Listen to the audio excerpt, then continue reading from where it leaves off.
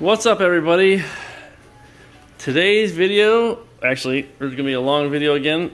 This is the follow-up video to the home mycology cliff notes. This is in that video I did manure slash enriched soil loving varieties. In this video, I'm gonna be doing hardwood loving gourmet type mushrooms. So in that cliff notes video, I showed inoculating these grain spawn, or these grain jars with this is turkey tail, and then I did a couple of them with lion's mane. Actually, I didn't show inoculating I showed inoculating agar plates with the liquid culture I had for these. But these are lion's mane. This one's antler reishi. Look at that. It has metabolite kind of seeping out there already, it looks like, or something. Antler reishi and reishi. And I've been waiting way too long. You can see those are way too colonized. They've been sitting in there in this box just waiting. But either way, now I'm finally getting around to it. It's time to make some wood pellet bags so I can fruit these in. Well, colonize first, then fruit them in. So this is going to be basically not start to finish, but this is going to be from where the grow diverges from my last video. If you want to know how to get to this point, colonize grain jars, watch the home mycology mushroom cultivation cliff notes, and it'll get you to this point the exact same way as what I did. And from this point on, from the colonized grain jars on, it's slightly different for the wood loving varieties, because generally you want to make fruiting blocks out of hardwood substrate, maybe some bran in there if you want to. But we're going to start now by preparing the hardwood substrate. So I've got a bucket here and my hardwood pellets, and the ratio of this is going to be basically, if you want to make a 5-pound bag, it'll be 5 cups of hardwood pellets and like 5.9 cups of water and 1 cup of bran. But the bran comes in later after you've already hydrated and smashed up the hardwood pellets. So I'm going to do 5 times that to make 5 fruiting blocks, 1 for each of these grain jars. So I'm going to go ahead and get started. Like I said, it is 5 of these cups for each bag. So I'm going to make 25 cups of grain, or 25 cups of, 25 cups of the hardwood pellets. By the way, I got oak wood pellets. Basically, any hardwood works. Oak is a really hard one, so it'll work really well. Either way, I'm going to go ahead and dip in 25 cups of this, which is a lot. 4 and 5. So we're going to start with 5, just to show what I'm going to do here. There's 5 in the bucket. I'm actually going to do 20 more, but 5 cups of that to 5.9 cups of water. You don't have to boil this water like I did when I made bulk substrate for the other kind of mushrooms, the enriched soil type mushrooms. I used cocoa coir and I had to boil it, the water, because basically you were pasteurizing that substrate. This substrate, we're going to pressure cook it, so it doesn't need to be pasteurized, but hot water does help it break down and soak it up faster. So I'm going to do that. So there's 5 cups in there right now. Like I said, this is just, I'm doing 1/5 of what I'm actually going to do just to kind of demonstrate here. But 5 cups of pellets are in there. I'm going to do 5.9 cups of water, or however close I can get to that. So let's just go slightly above 2 cups a few times, and I'll probably end up somewhere around 5.9. So there is 2. There's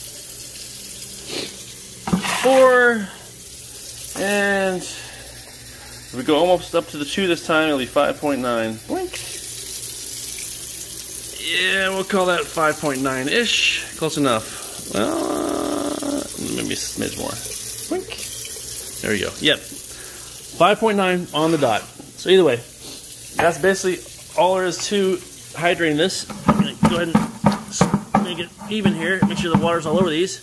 And then close it off and come back in about 30 minutes, hour, however long it takes. But either way, that's what I'm going to do, except for I'm going to do that times 5. So I'm going to do this four more loads, 4 more units, and I'll come back when this is all done absorbing the water and ready to break up. Okay, now this wood pellet and bran substrate is all mixed up to the right fill capacity. I squeeze it, and a couple little drops come out, but no running water basically. So now we've got these bags, these hardwood fruiting bags, basically mushroom fruiting bags. And I had Julie, she rolled the top over like this so that none of this crap gets on the inside top part there. I'm basically going to fill this up until I've got 5 pounds in this bag. Yeah. So let's see what it ends up being here. Okay. Yeah. Smells like bran in here now. Wait, it says like... That's grams. Oh. So we're almost to 2 pounds. Oh crap, I just made a mess. Damn it. I always make a mess with bulk substrate. Okay. That's still looking not even close. Either way, I'm going to go ahead and fill up 5 of these bags like this. Hopefully I'll have enough for 5 bags. What's that, 12? So that's, we're about at 3 pounds. Wow. About 3 pounds, that's 19, whoa. So we're about 4 pounds there. Let me just go ahead and put 5 on there to make sure we're good here. 20, so I'm shooting for, actually we're probably at 5 pounds right there. What's 2280 divided by 454? Go, babe. So I need quick math on the spot, let's go. Yeah, right. It's somewhere around 5 pounds, close enough. Either way, I'm getting these ready. I'll come back when I got all these done filling up here after I do the math and figure out exactly how much I'm supposed to have in there. But yeah, I'm gonna make 5 5-pound bags, and then we're gonna start the pressure cooking process with these bags. Back in a second. Okay, I'm back. I just loaded up, me and Julie, just loaded up 5 of these bags, kind of smash them down. So these are first 2. I'm gonna try and fit 3 of these at a time into my pressure cooker over there. So here's what I do basically to get these things ready. I already did that to these 2, but this is take them, make sure there's nothing around the inside, nothing like extra bulk substrate, any crap around there that's going to be problematic later. So basically clean, people wipe it out with a wet towel or something like that, but I'm just filling my hand to make sure there's nothing there. And then basically just fold it up. I fold up these 2 like this because these are going to go on the bottom of the pressure cooker. I'm going to try, like I said, I'm going to try and fit 3 of them in there, maybe 4. We'll see. But I'm going to go ahead and put this, kind of fold it up, go like this, wait, there, around, make sure the inside is clean, fold it up like that. Actually, this one's going to go on top, so I'll just fold this one all the way around like that. So it's a nice, fat, square sucker. And I'm going to start putting these 2 into my pressure cooker, which I already got the pressure cooker heating up. So when it comes to pressure cookers, basically, your number 1 consideration is you don't want to run out of water while you're pressure cooking something. This is going to be pressure cooked for about 2.5 hours, so you're going to need a decent amount of water in there. Let's see if I can fit these right again. So yeah, there's a decent amount of water in there, but the thing is, the more water you put in, the longer it takes to heat up and get to pressure. So, you know, it's give and take how much you want to put in there. So, like I said, the more you put in, the longer it'll take to start getting up to pressure. But if you don't put in enough, then you will have a pressure cooker that could possibly run dry in the process, and then you'll have some real problems. So there's those 2, and basically I have those like with the way that I wrapped them. This one has the top layer like that. So unfortunately, I'm not going to be able to fit all 5 of them in here, so I'm just going to do 3 now. I'll do the other 2 together in the next batch. But, so that's how this goes. The other thing is, actually let me just put this in the middle then, since I'm doing that. The other thing with this is you want to put some on top of this so that you don't end up messing up your pressure cooker's emergency features. Like, yeah, like pressure release valve. You don't want this this bag getting up on the pressure release valve or anything like that. So I'll throw a plate on top of there. And there's plenty of water. The water is going at least up to like halfway up the side of the bag here, so it should be fine. So either way, that's how that's set up. And now I'm going to go ahead and put my lid on. And I'll be pressure cooking this for 2.5 hours once it hits 15 psi. And that'll be the sterilization process. Once it gets done pressure cooking, I'm going to leave it and let it sit there however long it takes to cool down. Probably overnight, actually. But yeah, there we go. So we get up to 15 psi, go for 2.5 hours, and then turn it off and come back when it's all cooled off, and then we'll be ready for inoculation, where I'll take these grain jars and dump them in there. And these things are super colonized, so yeah, I've been waiting too long. Like, these things have been sitting over there in the room, just in this little box, kind of getting ignored and neglected. So either way, they'll be going in their grain bags soon, so they don't have to wait anymore. I'll be back when this is done pressure cooking and waiting overnight and ready to inoculate. Okay, I'm back. It's been about an hour after I mixed up the wood pellets and the water. Now I came back and opened this up, and then I just got done, oops, just got shit all over my shorts. So I just got done mixing this up with my hands, just reaching down in there and grinding around and everything else. Fill capacity on this is just like fill capacity on the Coco Coir of the other bulk substrate in the last video. Basically, you just want to squeeze it. You don't want any water just running out, but you can have a couple of drips coming out of it, and that's just right. So now that I have this all to right fill capacity, I need to go get I got my bran here, or what do I got? Yeah, wheat bran, fine wheat bran. I'm basically just gonna put in 5 cups of this. Well, it would be 1 cup for the ratio, but I've got 5 fruiting blocks worth here, so I've got 25 pounds I'm trying to make here. So it'll be 5 cups of the whole, the fine wheat bran. 5 cups of that into this, 25 pounds basically. And I'll mix that up again, and then I'll start loading the bags here in a little bit and weighing them out. Okay, I'm back. And while the pressure cooker and the blocks are still over there cooling down, I've got to get my tub ready here. It's got a big, huge, clear monotub here. It's 116 quart. It was like 20 bucks at Home Depot. But what I'm going to do here is I'm going to put a bunch of holes in this thing. I'm going to put probably 2 on the end here up top. Boink and boink. Maybe even 3. And then I'm going to put at least 3 of them down here in the bottom. Across the bottom here. So 1, 2, yeah, probably 3 across the bottom there. Basically as close to the bottom as I can get it. So yeah, total it's going to be like 3 on each side of the bottom and 2 or 3 on each end of the top. Basically, the whole point is just like the other monotub, to let oxygen in the top holes and CO2 go out the bottom holes. But here's what we got on the inside. This is slightly different than the bin I used for the bulk substrate kind of bed cake ones. This has got a little hump here all the way across the middle. So I kind of think that's good, because if there is water, it'll pull on the outsides here, kind of away from the blocks. Blocks won't be sitting in or anything. But I think that's actually good, maybe to keep a little bit of moisture here, right? Just a little moat going around this thing, and keeping it, hopefully, high humidity in this thing. Even though the humidity is one thing, but I think what these wood-loving varieties need more than the enriched soil varieties, they actually need, I think, more fresh air exchange for these varieties. So we'll see if they can get enough in this monotub. If not, I might have to figure out some kind of fan or humidifier fan situation. But I think the monotub by itself should work fine.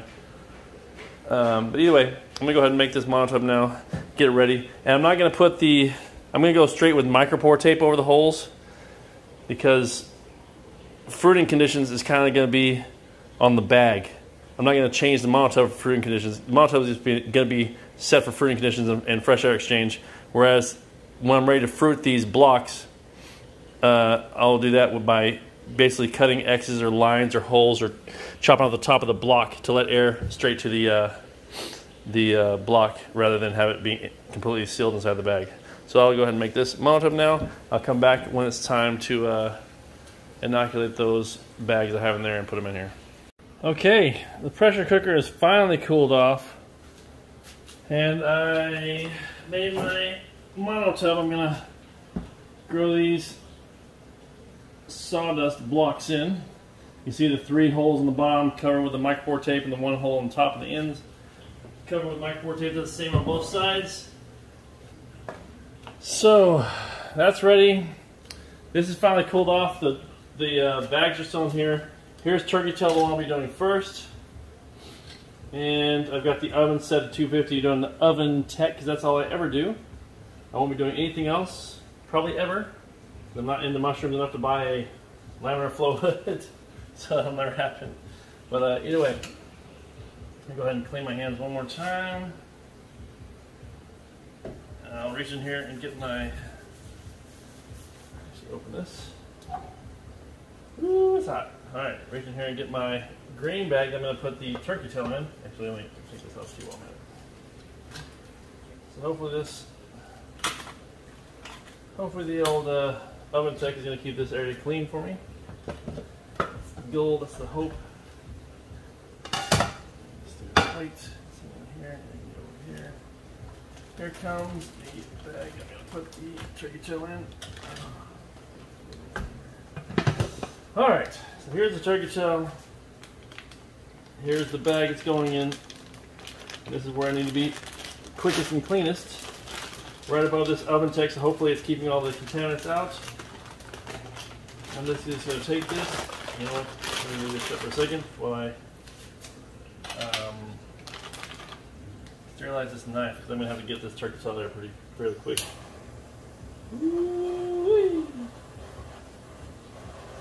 We'll call that pretty close to sterilized. Let me get as hot as I can here. The problem with knives is they get hot all the way around. My hand's about to get hot. Either way, just sterilize it a little bit, because I'm going to be using that to dip out this, break up the grain here, that is. There we go, that's it. Let's take this. I'm using this entire pint in this fruiting block here. Might not be the best way to get in there, but that's the way I'm going to do it. And this one was turkey tail, like I said. And it's completely colonized grain, so hopefully it's clean, obviously. It's not any contamination in there. Hopefully I can avoid getting any contamination here for this next step, which, I don't know, never done this before. Hopefully it'll stay clean and be able to get some fruits at the end of this.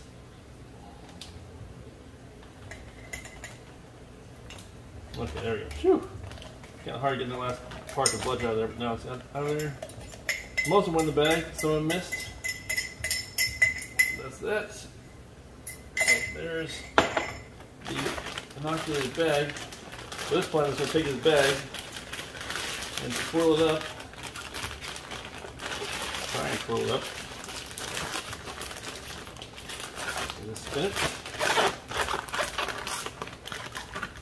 And then put the old zip tie on there to keep it shut nice and tight.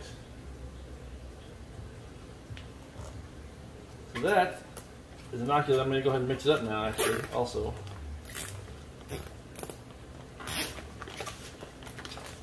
Alright, now that that's all the way tied off, hopefully, in a decent way, I'm going to go ahead and mix this stuff up as quick as I can, which is certainly not very easy.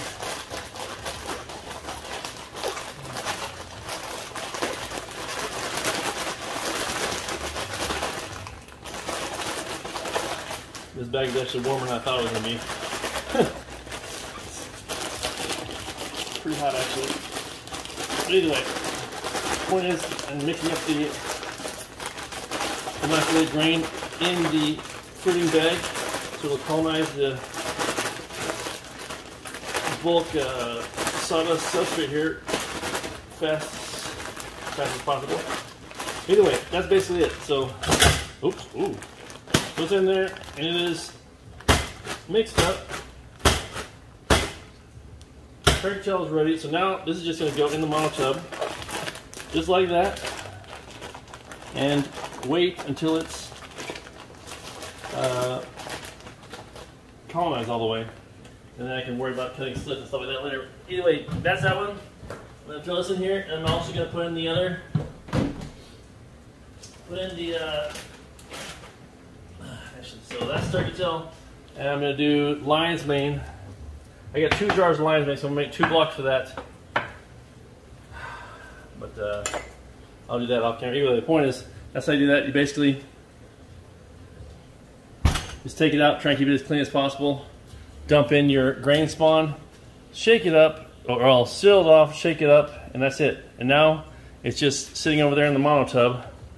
It's going to be joined by the other bags, like I said, 2 lion's mane and a couple of antler reishi. Hopefully they'll all fit in there. I was trying to get a big enough bin to fit all 5 of these bags in. I think it might work, but we'll see. I'm going to go ahead and get these in there now, and I'll be back once everything's in there and it's over in the room where it'll be colonized. Okay, here we are. These have been in here for a while now since I inoculated these grain bags, or these sawdust bags, what do you want to call them?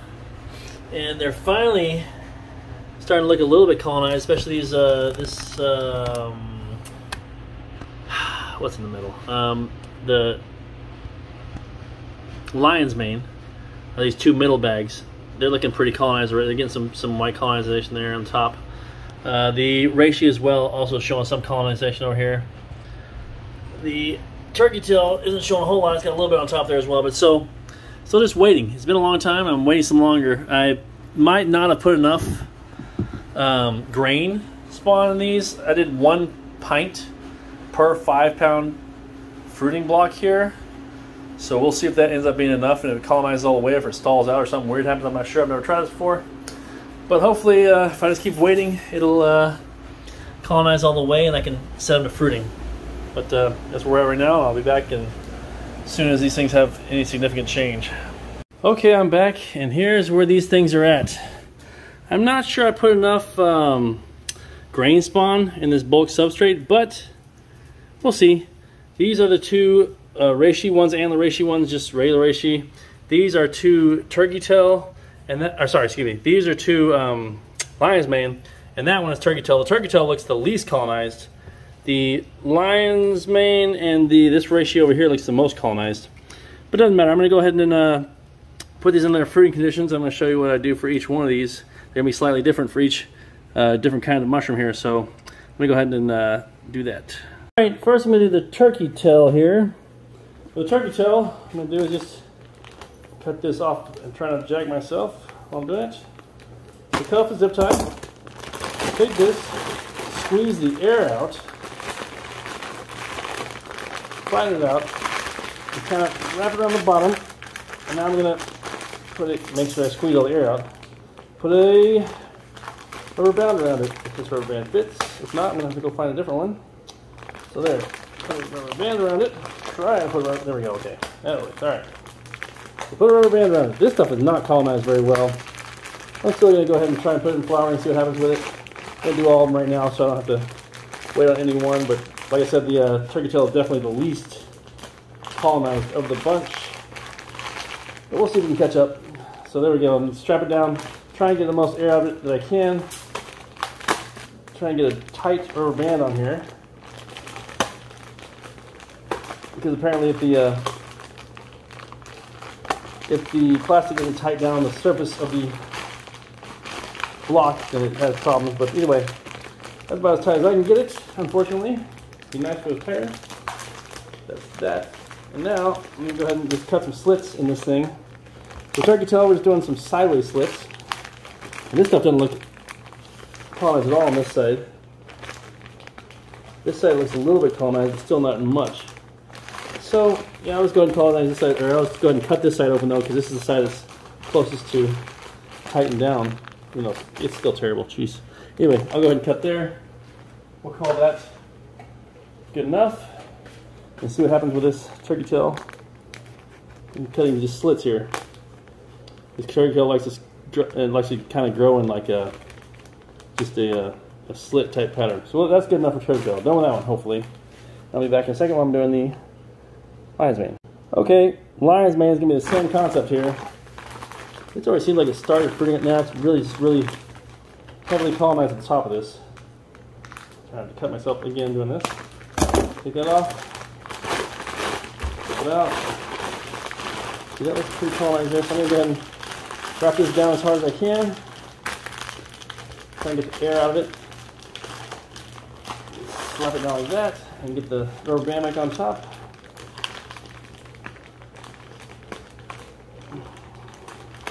Yeah.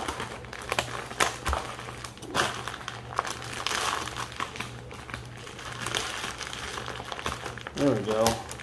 Alright. Lion's mane. Basically, that's as tight as I can get it, because I'm not very good at this apparently. The lion's mane, I'm going to cut a couple X marks in it. X marks where I want it to start growing. Is here. Yeah. X here.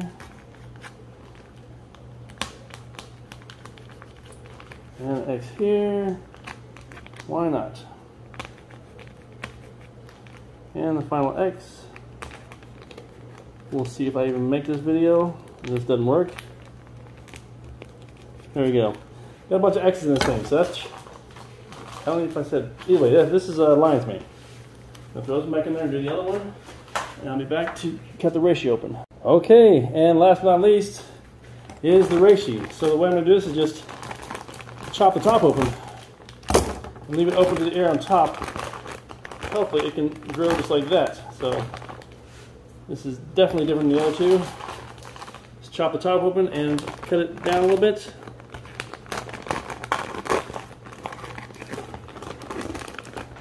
I'm not sure which one of these is antler reishi or regular reishi. I guess I'll find out when they start growing. Apparently reishi is supposed to take forever to grow. So we'll see how it turns out. There's one. Cut the open with the gun here. And here's the other one. Yeah.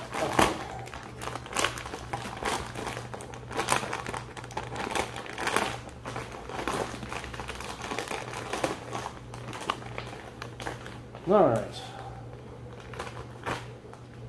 There's the other one cut open. This one already got some metabolite. Looks like it's over colonized here. So we'll see how it grows out. Let me go put it in the bin here. Sorry. With the other ones. And there we got two reishis, the two turkey tails, and the two lion's mane and the turkey tail. Lion's mane's got the little X's there and there and there, and then the turkey tail has its slits on that side over here. And then those two are just open. I need to spray these. Watch out, Sparky. I'm going to spray these pretty heavily with some water. And then that's a wrap. I'm going to put these in a flowering condition, basically, which means just with the lights on 12 hours a day. And then we'll see how it goes. I'll come back and update it if something happens good or bad. Here's just a few days after these went in here. And these things have certainly whitened up. The ones here at the front are the reishi. It's still got a little bit of cocoa showing there, but they really just totally whitened up and pure hard chunk of mycelium. The in the middle is the lion's mane. Did the same thing, but I may have to just pop the top off and top fruit the lion's mane as well, because I'm not sure those X's are going to work, because I don't have the plastic bags on there as tight as they should be. And then there's the turkey tail, which same thing as the lion's mane. It's got the air in there, so it might be trying to fruit inside the bag instead of out the holes that I cut. So I may just top fruit both those as well, but we'll see how it goes. But yeah, the reishi definitely started kicking in hard, and it all the way super colonized as soon as I popped them open. And same thing with the lion's mane, like I said, it's all white and ready to go. And hopefully I'll start getting some fruit bodies here soon on some of these, but we'll see. Back in however long it takes for something to change. Okay, here's like maybe a week after I put these in the fruiting and cut these slits on them, cut the tops open on these. The reishi are basically solid mycelium looking now, all the way white, some orange, yellow looking colors. The turkey tail, the lion's mane has started to fruit out of the little squares I put on there, or the little X's I mean. So it's got a little fruiting coming out of all these. Hopefully they'll keep continuing. Need to really get a lot bigger than that, but either way that's really gotten white and started fruiting. But the turkey tail over there has really done nothing. Nothing's coming out of the little slits over there. It didn't even all the way colonize mycelium look either. So definitely the lion's mane is getting the fruiting out though, and the reishi are both completely colonized. So we'll see what happens with these. But back in a little while and see how it turns out. All right, it is another day or two, and this lion's mane is getting incredibly close to being ready to harvest.